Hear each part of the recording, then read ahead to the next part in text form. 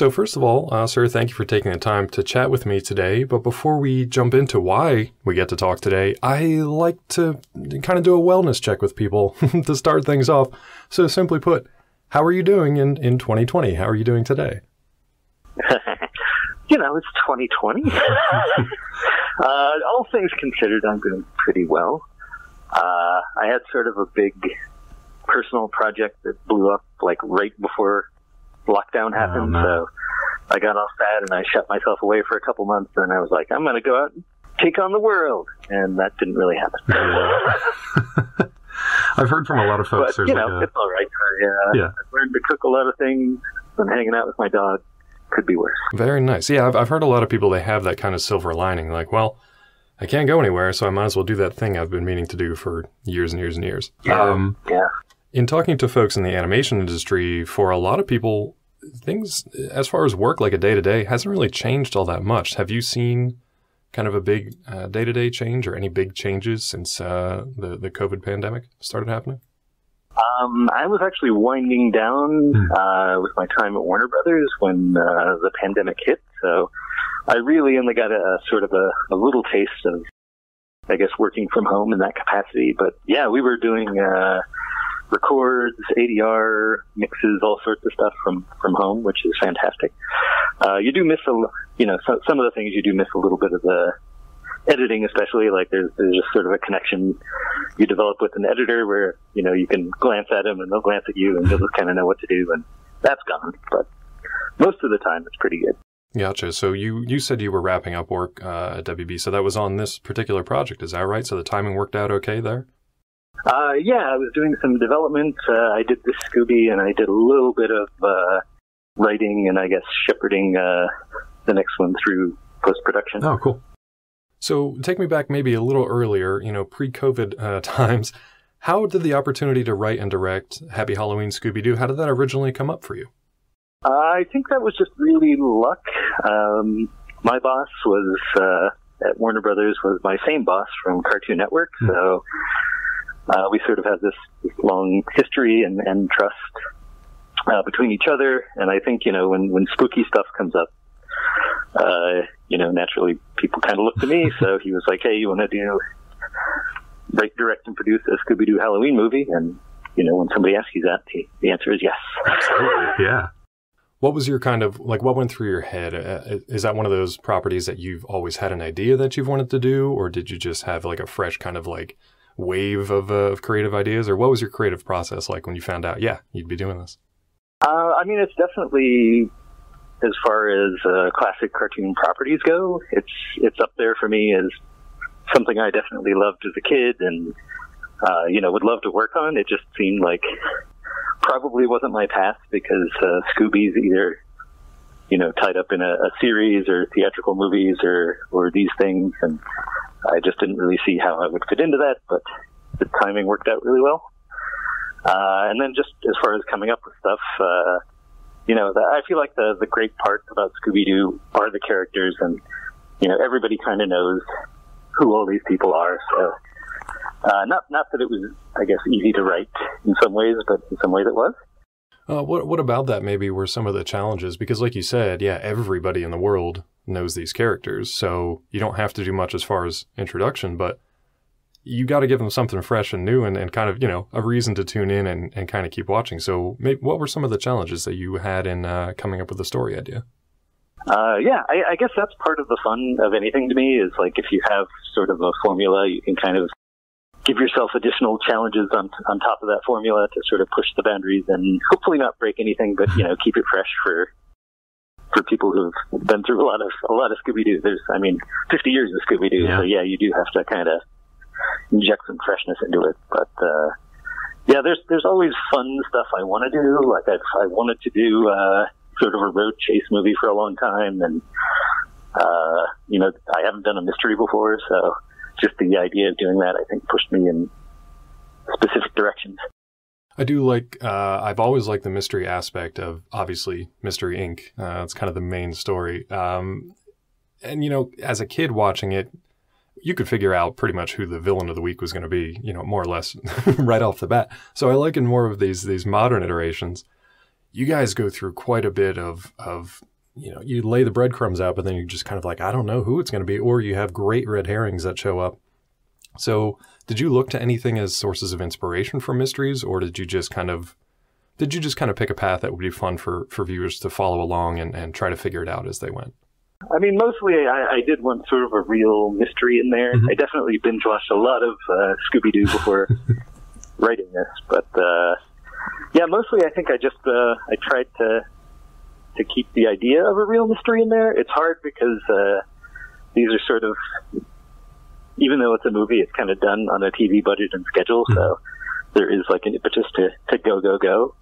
And I would love to sit down and have a fully functioning mystery that you can be like, oh my gosh, I've watched this like 16 times. Now I went back and picked up on this little detail.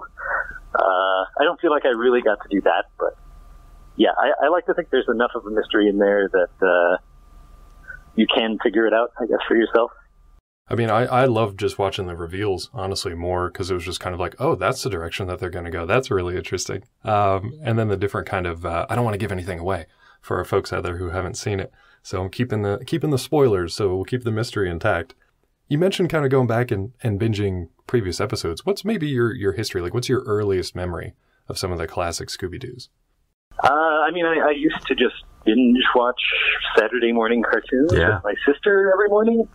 So we'd wake up at, this was the 80s, so there wasn't really TV like there is now. You just had like the 5 channels. So we'd wake up at 6 in the morning and start watching cartoons with, I don't know, there was something dumb on it at 6, but after that you'd get the Smurfs and kind of Shirt Tales and the lighter stuff. And then a couple hours later you'd get into like the G.I. Joe and stuff. But Scooby-Doo was somewhere in there in the middle, and along with Hanna-Barbera and all the old Warner Brothers cartoons and the stuff.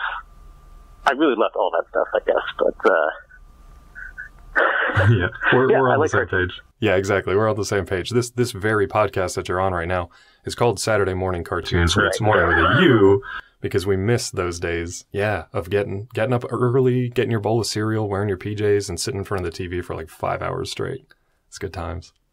Now, talking about the Mystery Inc. characters and kind of freshening them up for the modern era, the last couple adventures with Warner Brothers and Scooby have kind of brought the Mystery Inc. gang kind of into the 21st century. They're kind of modern. So what was your approach in sort of modernizing these characters and taking them out of some of the tropes they may have fallen into over the past 5 decades?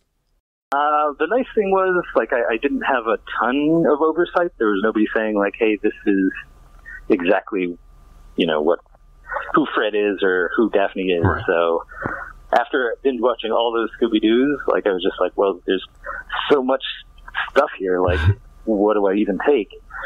And then I was like, well, what if it's like all true? Like everything in Scooby-Doo that's ever happened is kind of true. Right. So, they look like they're in the 60s, but they live in Crystal Cove. And I just kind of cherry picked. And even Daphne is kind of heavily based on the Be Cool Scooby-Doo Daphne from the TV series a couple years ago, the one that kind of looked like Family Guy. Mm-hmm. But I felt like that gave Daphne like an added dimension, and I don't know what their reasoning was for doing that to her, but I kind of took that and turned it into my own thing. That's cool, because this version, they definitely they're recognizable. I mean, they've got their particular characteristics that this gang for, but there's little twists and sort of modernizations here that I really liked, because it added an extra kind of dimension. Yeah. I know there's people that are like, they should never use cell phones, and they shouldn't use modern slang, and I get some of that. Like, I don't think you want to have them working in, an Amazon warehouse or something, or maybe you do. I don't know. Next year. Yeah. But, I guess it's a fine balance. You don't want to like break the formula, but you do want to push it. Exactly. Speaking of balance, one of the things that I liked in this was the kind of balance between sort of a tech focus. There's a lot of tech that's involved without giving too much away. And there's also kind of that supernatural element. It's, it's a Halloween special, and it's Scooby-Doo and the Mystery Gang. You have to have the ghosts, ghouls, and goblins in there. So it's a nice balance between the two. So, spinning off of that, I want to talk about some guest stars that you have in this movie as well. So when did the idea of bringing Elvira and Bill Nye, where did that come from? Elvira is actually in the previous movie. So one of the few things I knew when I started this was that it was a near 50th anniversary Scooby-Doo Halloween project, and that Elvira was possibly attached. So she kind of came with the package. I started writing her scenes with Daphne, and then I was like, okay, this totally makes sense. So you found like a good pairing between those two. Yeah. Yeah. And there, as far as like, I guess, modernizing in general, like, that's kind of why Bill Nye is there. Like, there is sort of a modern versus classic, you know, are you using tech or just sort of your wits to solve things aspect to this, I guess. So that's why he's there. And he's got a pretty big part to play in how the Mystery Inc. gang kind of solves things, but we'll leave that for the fans to discover on their own. Well, did you have conversations with them about sort of their part to play in the whole thing? Did they have any input, or were they just happy to just kind of read what you put on the page for them and just happy to be part of the story? I always like to give the actors room to play if I can. And I worked with half, I guess, the Scooby Gang before, so that was easy with them. But yeah, Bill Nye and Elvira, nobody knows their characters better than they do. So even when I was writing for Bill Nye, I was like, whatever he comes up with is going to be more scientifically accurate than I am, even though I'm kind of researching it. And indeed, when we got in the booth, like, there's a whole sort of, I guess, inconsequential background scene where Bill Nye is sort of dressing down these kids for dressing like Aquaman for Halloween. And like the scientific details in there, like he's saying stuff like the pressure in Atlantis is like 40,000 millibars or something. And I had that written completely differently. Or maybe I did write millibars, use it like kilopascals or something. So, yeah, he knows. He knows his stuff. He knows his science. I would love it if he just became the oracle, just guiding the Mystery Inc. team and giving them backup tech and scientific advice for like a few franchise to go. Yeah. I knew he was in an episode of the series, the current series, so I just kind of used him as though they knew him. But yeah, he's kind of a stand-in for like the old school Dr. Quest sort of mad scientist. Yes, exactly. Yeah, that's a nice callback too. And again, we're keeping spoiler free here, but there's a fun crossover that I definitely have to kind of dance around, but I want to talk about it. So there's a fun crossover here between the Scooby universe and another very famous Warner Brothers property that we get to fold in some interesting characters from the wider kind of universe. So where did that idea come from, and how exciting was that to bring that particular character into this story? I would say you can probably spoil that because it's in the trailer, but I'll stay vague. But no, he came from like the idea originally was that there was sort of each member of the Scooby Gang kind of had a foil. So Daphne had her Elvira, and Dr. Crane was supposed to be sort of Velma's foil, and that he's all about fear, and she's all about conquering fear through science. So spoiler there, but yeah, that's where that came from. Nice. Okay, so that was kind of story driven, and because you have access to some of these characters for the crossovers, you were just like, yeah, that's a good fit. Yeah. So ideally, I had hoped to get him, and I'm so glad that I did, because otherwise it would have just been sort of a previously defeated Scooby villain, and I don't feel like that would have had the same impact. Right. Now, speaking of stuff for the fans out there that they get to discover, you are going to be part of the panel at the upcoming virtual edition of New York Comic Con, coming up soon for Warner Brothers Home Entertainment. So it's pretty cool. I think this is the first time. My first time. Yeah. Oh, so it's your first time doing that too?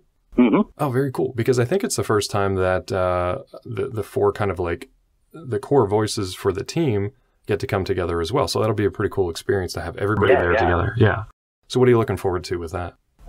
I mean, it'll just be good to see everybody together again, or together really for the first time, because we weren't able to get everyone together to record ensemble style. But yeah, these are people that I only get to see once every blue moon, so it's always good to see them. Exactly. And you said you've worked with like half the cast before. I'm assuming just because you've been around in the industry, and obviously Frank Welker, Greg Griffin have been around forever and done, thousands of voices. So you worked with those two specifically were main characters on my Cartoon Network show. Yeah, exactly. So what's kind of your history been with them, and how has it been to see their kind of their evolution as actors and your evolution as a creative, a writer-director? What's kind of your history like with those two, and how's it been to work with them on this project? It's been great. Like, I met Gray, we were both probably 22 or 23. And I think she just came from like an audio tape that somebody gave me. Oh, wow. So just watching her go from that to one of the biggest voice actors in the industry has been amazing. And Frank was already a legend when we got him. Right. So I was so fortunate to have that, and to still be occasionally working with him to this day is great. But he's amazing. Yeah, I mean, I've had the pleasure of talking to him a couple of times, and it's like we were talking earlier about sitting around watching Saturday morning cartoons. I mean, this was the guy who was basically every villain in every cartoon I watched while growing up. So it's amazing to sit and talk to him, and I'm so I've glad been he's still watching there. a ton of, this probably shows as well in the project, but I've been watching a ton of 80s horror movies. Oh, and yeah. He's also almost every monster or animal in a 1980s horror movie. Any like growling, screaming sound effect, it's if it's got a bass to its voice, it's probably Frank Welker. Yeah. He's amazing. Can you talk about maybe, I really like the creature design in this movie as well, too. So did that come from, I don't know, Attack of the Killer Tomatoes, any kinds of those kind of classic throwback horror movies, or did you have a specific one that you looked to for the design? It actually gets compared a lot, and I don't blame people, to the Halloween special I did for the Grim Adventures of Billy and Mandy 20 years ago, which also had living pumpkins coming alive to chase people.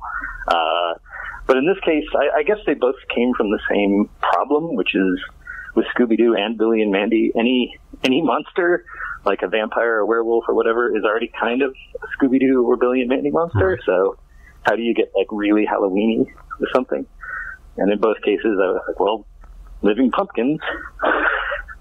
So in this one, when I tried to stop myself from doing it, but once I got the whole plot together, it just made too much sense not to. And just the dumb idea of pumpkins driving cars made it worth it.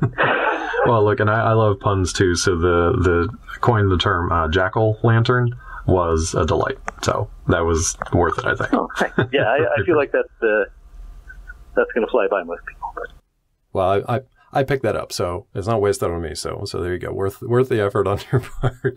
But no, it was super fun to watch. It's a great kind of holiday special. Always fun to check in with Scooby and the gang. So thank you, and thank the team for the work on that. I can't wait for people to get to check it out this October.